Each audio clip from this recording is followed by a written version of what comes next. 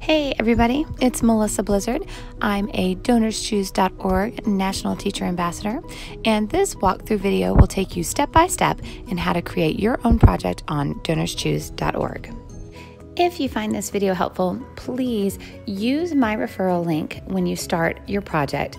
Just type this URL into your browser and click on it, then create an account or start your first project. This is how DonorsChoose.org tracks whether or not I am doing my job as an ambassador, so I very much appreciate you using my link. If you send me your project to the email listed in the description after you've used my link, I will come back and I will make a donation to your project. If you don't already have an account, you will need to create one. Please use a non-school email because you can take this DonorsChoose account with you, whether or not you change buildings, which is wonderful. So use a non-work email and use a password that you're going to remember so you aren't constantly trying to dig that out. All right, so once you've made an account, you're signed into DonorsChoose.org, you're going to click the menu button and you can go to projects. And you just ignore all the many things it's telling me that I need to do. And we're going to click on create a project. All right, for our first kind of project, there are two we could do. We could do a standard project, which is where you either get some stuff for your classroom, or you could do a field trip or a class visitor that way. The other kind of project is a professional development project. You can go somewhere and go to a class. I went to the AOSA conference in Cincinnati this year on a DonorsChoose grant, which was awesome. I took First Steps in Music training on a DonorsChoose grant. You could also just get books and material for your classroom. So if I wanted to get the Fire Robin Fundamentals book, this would be a great way that I could do that without having to spend my own money. So for today, we're going to talk about a standard project because this is what you're going to want to do for your very first project. A couple of things on this page that I want you to note. Down at the bottom, it says Find Match Offers. You could click on this one. You can scroll down, make sure you've got your correct state selected because sometimes they vary state to state. You could scroll through and read and see if any of these project matches are going to match what you're doing. I happen to know, because I look at the project matches constantly, that none of these are going to match what I am doing right now. That's okay. We'll just come back another time and get a match. Okay, if I had a campaign code for a match that I needed, I could click Apply Campaign Code. I would type my campaign code in here and click OK, and that would let people know that I want to be considered for that match. Some matches have campaign codes, some are applied automatically if you ask for certain items. It just depends on what you're asking for. All right, I don't have any of that today, unfortunately, so I'm going to click Let's Go. And the nice thing about the DonorsChoose website is that once you fill in demographics about your students, it's going to remember that for you. So I filled in what I taught on my last project and it remembers that. What my project is going to benefit every kid that I teach, because I'm asking for drums today. So I will click pre-K through 5th grade. If this was something that I was going to do only with my pre-Kers, I would only click pre-K. Most of what I do impacts all of my students, and I'm sure for most of you it's probably the same way. Your materials impact most of your kids. But however, if I was taking my 8th grade band on a field trip, I would click 8th grade and I would unclick all these other ages. If I was doing something that was just for my pre-Kers, I would click just pre-K. However, today my project is going to be for a drum that's going to be in my classroom. All my grade levels will use it, so I'll click them all. Pick the primary grade levels that will benefit for your project. Mostly I do world drumming with 3rd through 5th grade. So I'll click those. It doesn't really matter as far as getting your project funded. It's just a way that donors can search. So it is mostly going to benefit my 3rd through 5th, so I'll put that there. Number of students that will benefit from this project this year. All 500 of my kids will use this drum, so I'm going to put down 500. The next section says describe your students, and it says tell us what you love about your students. This is really important because you want to make sure that your donors know that you're the kind of teacher whose class they wish they had been in as a kid. That's what donors want. They want to make sure kids are having great educational experiences. So you're going to want to talk about what makes your kids great. You're also going to want to talk about what their challenges are. You are welcome to read my example here. This is not the only way, or probably even the best way, to write about your student section. What I try to do is talk about how much I love my kids. I talk about what's important in my classroom. And I also talk about the fact that I do teach in a high poverty school. And I make sure that my donors know that my kids need help. So you can do that in any kind of way you do. You can see that I think I said that we have free breakfast and lunch daily, and that lets people know that my kids are in need of food, and that lets them know that we don't have a lot for supplies. Remember, I said that we're in a Title I school. Not everyone knows what that means, these citizen donors. So make sure that if you do use teacher words, that you put them into standard English so that your donors understand, because a lot of them aren't educators. And if you just say, well, we're in a Title I school, so we need supplies, they don't necessarily know what that means. Make sure that they know. Classroom photo, again, once you load one in, Donors Choose is going to save it. I usually change mine a couple of times a year, just kind of depending on what's going on in my room. And the last great photo that I clicked is the one that I want to put up. I love this one. My kids were doing a creative movement exercise, and I don't know, I just felt like they were really nailing it, and they looked so fun and happy that I used this one. I've had pictures of them with instruments before, and of course it depends on what you're asking for. Some people change it with every project. You know, if they're asking for a snare drum for their snare drum line, they might put up a picture of 3 kids with a snare drum and 1 kid looking sad without it. You know, and those kind of things will bring your donors in. We'll click Save and Continue. I love that it saves everything for you so you don't have to retype things. Okay, so for your next one, you've got some choices up here at the top. Are you getting supplies? Are you doing a class trip or a visitor? Today we're just going to do a standard supply project. Class trips and visitors are a little harder. Feel free to contact me if you need to do those, and I will walk you through it. Notice that it just warns me here. I'm on my phone, so I can do a screen grab. You can't shop Amazon Business from your phone, and I do get a lot of stuff from Amazon. So if you need to use Amazon, just go on your computer to do it. I'm going to go to Woodwind and Brasswind today. They have a lot of great stuff for music educators, although I think I've used almost every vendor depending on what I've been looking for. You'd be surprised what some of these other vendors have for music teachers. Woodwind Brasswind is great, though, for most of your music stuff. And when I go to Woodwind and Brasswind, I'm just going to search for what I need. I want Remo key-tuned tubanos. Let's see what I get when I search. Ah, here are the Remo 100 Series tunable tubanos. That's what I want. I'm going to click on it. Here it comes. All right, so here are the tubanos that I want. I like these drums a lot. We're going to select a style. Let's see. I'm going to look at the sizes that I need, really read the descriptions. One day I will tell you the embarrassing story of the time I thought I was ordering a pair of cymbals for my classroom, but I didn't. I ordered 1 cymbal, and I got 1 cymbal from a Donors Choose project. I was so heartbroken. It was one of my very first projects. Oh, it was bad. Okay, so I'm going to look for the style that matches what I have and the size that I need. Let's see, this 27 by 14 inch. I'm going to add it to my cart. It's asking me if I want a protection plan. That's up to you. I'm saying no. We have insurance in my school. I'm going to continue shopping, and maybe I want to get a 10-inch one as well. And I'm going to add it to my cart. And I'm going to say no thanks on that protection plan. That's all I want for right now. I'm going to proceed to my cart. This is the best part. I love this so much. It says proceed to checkout, but we don't want to check out because we're not going to pay for this ourselves. And if ever you're shopping for Donors Choose and it asks you for a credit card number, you've made a mistake. Just backspace, backspace, backspace till you get back to where you are. You should never, ever, ever put in your own credit card number.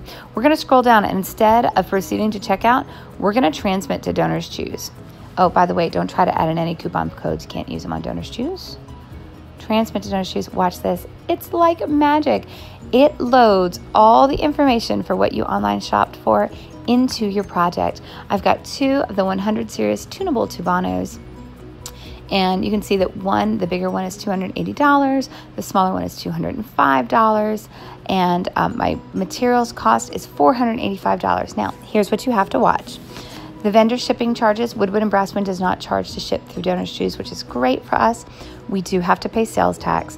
I know you're a school. I get it. I know that Donors Choose is a 501(c)(3). I get that too. These are the rules. You can look up on their website why that is. You just got to pay the sales tax.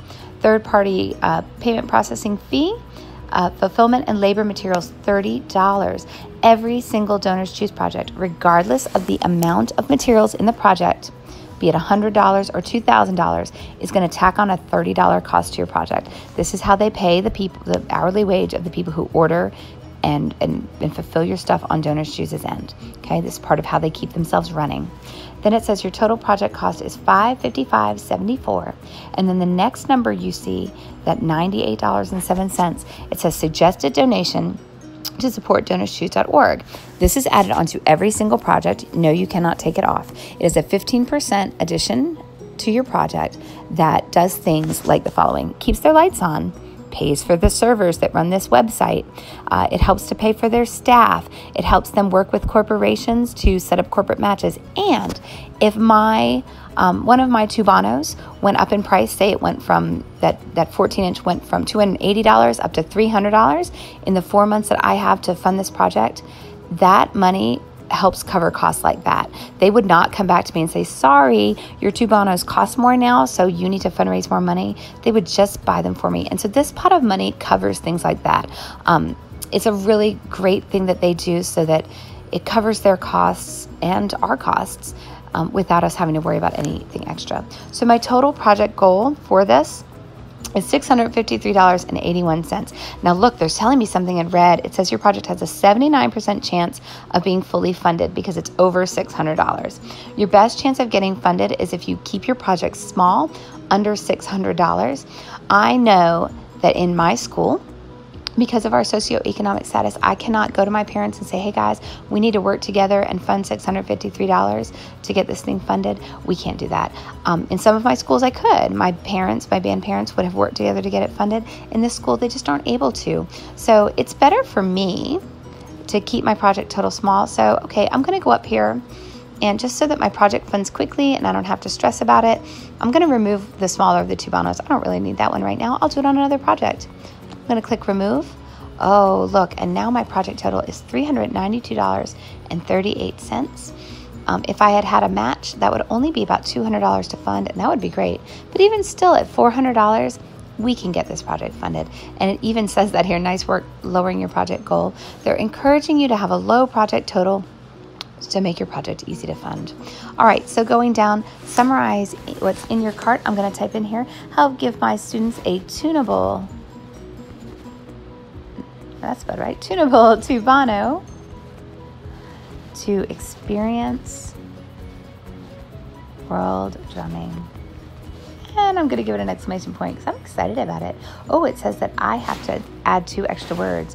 I'm going to say, help give my students a key tune Tubano to experience world drumming. Oh, it still doesn't like it. I still have to add another word. Help me give my students a key tune Tubano to experience world drumming in our STEAM lessons. Oh, now it says nice. I typed enough words. Okay, save and continue. And you can play with it till it looks like you want it to. Next, project title. I think your project title is one of the most important things that you can do because it really grabs your donor's attention. I'm terrible at project titles. I usually ask for help. So for this one, I'm going to call this Ants Marching to the Beat. Maybe not the best title. Maybe I will come back and change it later. But I know that I'm going to use these Tubanos for a musical that I'm doing, the musical Bugs. So that kind of fits with what I'm doing. Okay, in the next section, the About Your Project section, how will these materials make a difference in your students' learning? They have some examples you can click on if you need it. Here's what I want to tell you about the project essay. One, your donors do read them, so make sure that you're explaining why you need these items, not why you want these items. Why you need these items is very important. The other thing that you want to do here is make sure that every item that you ask for, you name in your essay. Say, for example, I asked for 36 black 3-ring binders, a pack of pencils, and a packet of computer paper because I needed to print some rhythm exercises that I'd written for my kids. In my project, I would have to talk about the fact that I needed pencils, binders, and printer paper. If I left one of those things out, the screener who looks at my project would send it back to me. One of the ways that they are accountable to their donors is making sure the donors know exactly what you're getting and what you're using it for. So you have to list every item in here and why you're using it. You don't have to justify why you need 100 pencils. You can just say, I need pencils so we can write on our papers, but you have to say why you need them. Okay, so to save you guys the pain of watching me type an essay, because it does take me forever, I pre-wrote my essay about why I need these drums. I'm just going to grab my essay out of my notes. If I can, I'm going to grab my essay out of my notes here. Gracious sake. And I'm going to copy it, and I'm going to paste it right here into my project. Let's scroll up and make sure that it's all formatted correctly after I've done this. Okay, you can see what I've said about my project. One of the things that Donors Choose does is the first sentence of the second paragraph, it highlights, it makes it bigger and italicized when it formats your project. You're going to know which sentence that is because it's going to be in green. So whatever you have in green, you want that to be something that's really going to grab your donor's attention. So I'm talking about rural drumming here, and I'm talking about my unit with entomology and music because I'm doing the musical bugs and how I'm going to use these. The last thing I say in every project is thank you for considering my project. I always say thank you at the end. I don't know, I just feel like it's polite. If someone's read that far, I just want to say thank you to them. I think that people want to give to a teacher that they think is very, very polite. Okay, next one, subject areas. You can pick 2, and I suggest that you always pick 2. Obviously, this is a music project, so I'm going to click on music. I could click performing arts as well, but I don't think that's smart because this indicates how it's going to show up in their search algorithm. So I would never pick 2 of the same subject area. For this one, because I'm doing the musical bugs, I'm going to pick environmental science as my second subject area because I am going to talk about bugs and science with my kids. So I've picked 2 subject areas in different subjects. If I was working on music reading skills, I might pick literacy and language. If I was connecting this with a social studies lesson, I might pick something under history and civics. And sometimes there is one down here, not special needs. There's one somewhere in here, maybe under applied learning, that says parent involvement. This is a great one too. If I unclicked one of the other ones, I could click parent involvement. College and career prep, there's lots of things that you can pick. So look under all the different subjects and really decide what this impacts. You want your donors who are searching for something in particular to find your project. I'm going to save and continue. Guys, that's it. I did it. I wrote this whole project. So on this page, if anything was wrong, it would be highlighted in red. Say I hadn't typed enough on a certain example, it would make sure that I go back and I fix it. I can scroll down, make sure I haven't said anything ridiculous. I don't have any glaring typos. Check, make sure I asked for what I wanted to. For example, 2 symbols if I need 2 symbols, not just one. And you scroll all the way down to the bottom, make sure your school and demographics are correct, especially if you've recently changed schools. And then you're going to submit your project. I'm not going to submit this project right now. I'm really honest about this. I like to wait for a good match offer because I do teach in a low socioeconomic school. So I'm going to wait for a match offer to cut the price of that in half before I hit submit. And hey, if a literacy match comes up, I might change this environmental science to literacy so that it fits the parameters of that project. And that's okay because I believe as music teachers, we teach all the things. So, I might have to change one of those subject areas to fit the match offer that I'm going for. So make sure that you've really read any match offers you're trying for. Then you would hit submit your project. If you are a first-time submitter, for the first 7 days that your project is live, if people use a promo code when they check out, their donation will be doubled at no cost to them, which is amazing. I believe right now that promo code is called Liftoff. And they just have to type it in and it will be doubled. If someone you know donates to your project and forgets to use it, write to the Help Center. They will help you get that applied. It's a great way to get your project fulfilled very quickly is by using these promo codes and utilizing your matches. So you'll submit your project and then you're going to follow Melissa Blizzard's instructions for getting a project funded quickly. That is your best way to go. All right, so that's about it. I hope that this was helpful to you. If you have any problems, feel free to reach out to me, your fairy grandmother, at blizzardm@mcduffie funding.k12.georgia.us. Reach out to me. I will be happy to help you. Good luck to you on funding your very first project.